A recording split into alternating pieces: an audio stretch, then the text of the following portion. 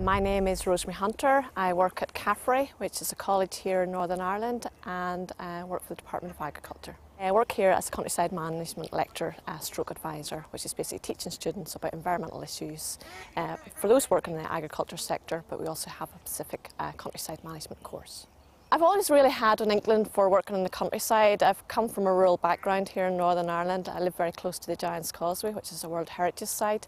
My father's a farmer as well. So I've always really had a keen interest in the countryside, and I always would have had a bit of volunteering experience with the National Trust as I lived quite close. So I think that's where the focus really lay in terms of what decided me to have this career.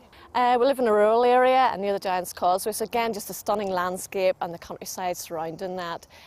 So it was a small dairy farm in those days, but basically just working the farm, and again my father was basically involved in agro-environment schemes, so again there was that linkage to basically managing for agriculture but also taking care of the environment as well. And I suppose farmer's daughter would basically be doing like having to basically bring in cows for milking and having to feed young calves and things like that there. I think I'm one of 4 daughters, so I'm further down the line. I think in terms of my elder sister would probably be, shall we say, encouraged to do the farm. As you got down the ranks in terms of sisters, there was less pressure on myself. Enjoyed maybe too strong a word. I basically got through it kind of thing, I would say, in terms of it dependent on the teachers and dependent on the subjects. I wouldn't say, I think it was going through the motions more than anything else in terms of, yep, you go to school, you do that kind of thing, you had no other kind of choice. I don't think it was until university that I really clicked into learning, shall we say. I believe it was in my geography lecture at Queen's University. Really inspired me basically to take this forward. I did a geography degree at Queen's University, but then as well basically getting advice from my lecturers here, I felt I had to basically pursue that a bit further and get a bit more sort of definition in terms of sort of an area, so then I went on to do a Masters in Environmental Management at Stirling in Scotland. Having a keen interest in it and being good at it, I think is the reason why I chose the geography degree. I wouldn't have been too sure in terms of what degree to take, I think, when I was at school, but I think because I was good at it and I liked the subject, that was the main reason why.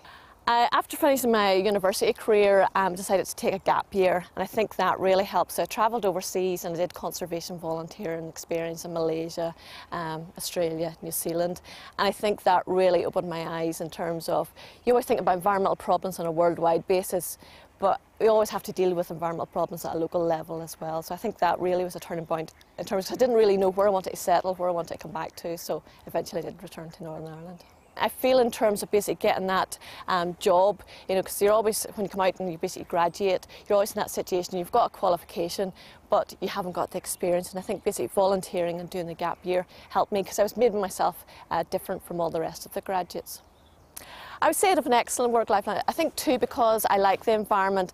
I feel this isn't really part of my job, and again, just speaking to some of the students, again, they've got this passion and basically this drive to make a difference. So sometimes my job really, to be honest, isn't a job, it's more a pleasure in terms of especially getting out teaching students about habitats, getting out to Portchurch Strand to look at sand dunes, or going to some of our excellent sites like the Giant's Causeway or Ballinholme Bog. You know, it's really a pleasure rather than a job. But again, I do quite a bit of volunteering work, so I would say I have a good work-life balance and get out and about as well.